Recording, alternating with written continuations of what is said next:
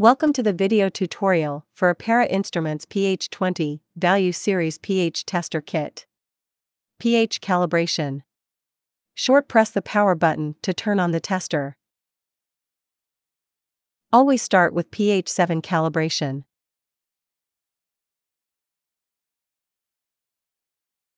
Rinse off the probe in pure water, shake off excess water. Dip the probe into the pH 7 buffer.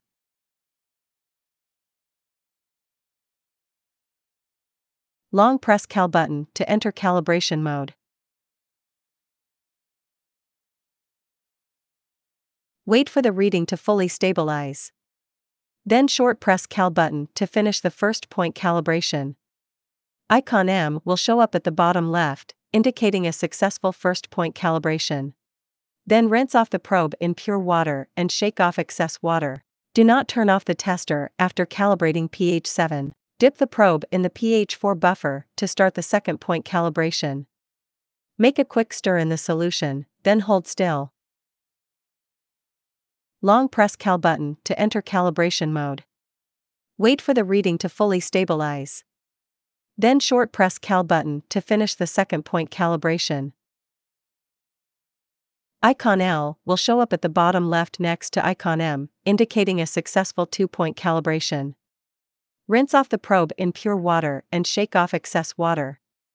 If the estimated pH of your sample is greater than 8.0, we recommend calibrating third point with pH 10 to maximize the accuracy.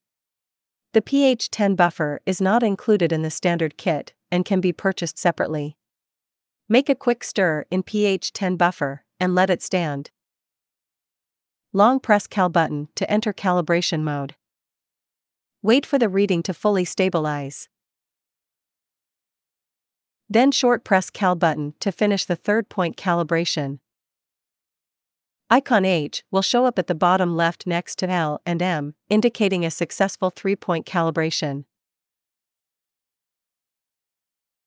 Notes for pH calibration. The first point calibration must be 7.00 pH. Perform the second and third point calibrations immediately after finishing pH 7 calibration. Do not turn off the meter before you calibrate pH 4 or pH 10. Otherwise, you will need to restart the calibration process with pH 7 first. pH measurement. Rinse off the probe in pure water, shake off excess water.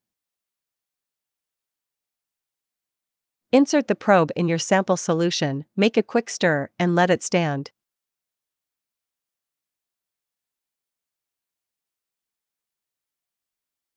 Get the reading as the measurement when it is fully stabilized.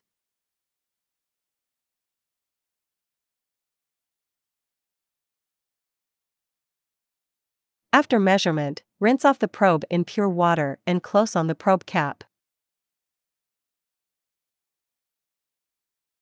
Parameter settings. When powered off, long press power button to enter parameter settings. Then short press power button to switch to the parameter that you need to change.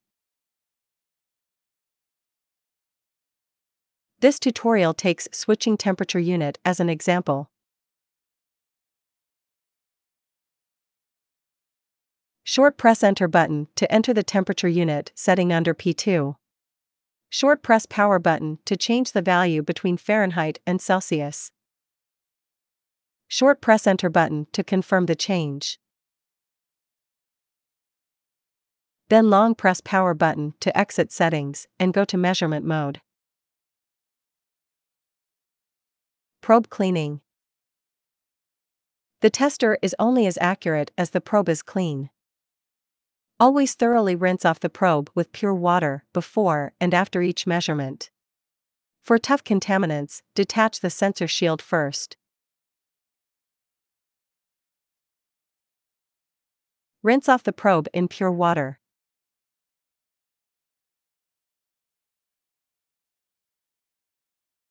Soak the probe in Apera probe cleaning solution or detergent water for about half an hour.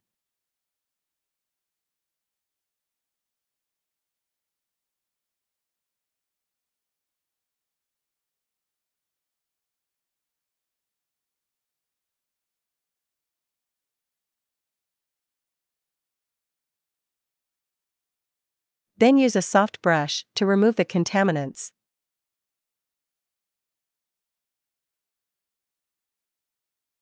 Rinse the probe in pure water, shake off excess water. Put back the sensor shield.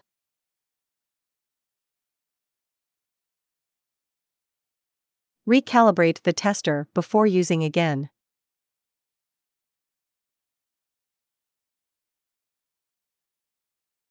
Probe storage. For regular storage, just make sure there are a few water droplets inside the probe cap.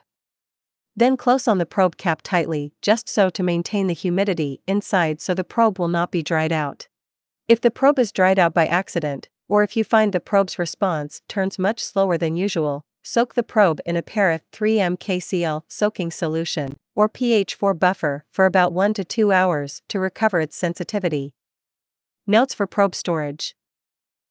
Never store the probe in pure water like tap, RO, distilled, or deionized water for long, as they could damage the pH sensor. If this happens, just soak the pH probe in Apera 3 mkcl soaking solution overnight to restore, then recalibrate it before using. Pure water is only for rinsing off the probe, not for storage. Battery replacement. Loosen the battery cap lock and pull off the battery cap. Unlock the battery compartment and open it. Insert the AAA batteries with all positive sides facing up. Press down and lock the battery compartment. Close on the battery cap tightly.